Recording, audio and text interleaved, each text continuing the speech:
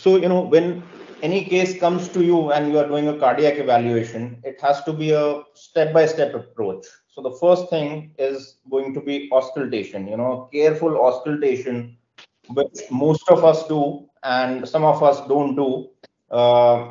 Auscultation would be very, very important, because this would give you very early insights and very early suspicion that the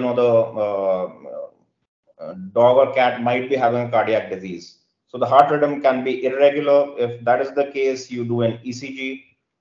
If there is a murmur present, murmur would mean the turbulent heart sounds. We'll be covering murmurs later on in this presentation, but in all these cases, you would be in most of these cases, you would come across murmurs. Chest X-ray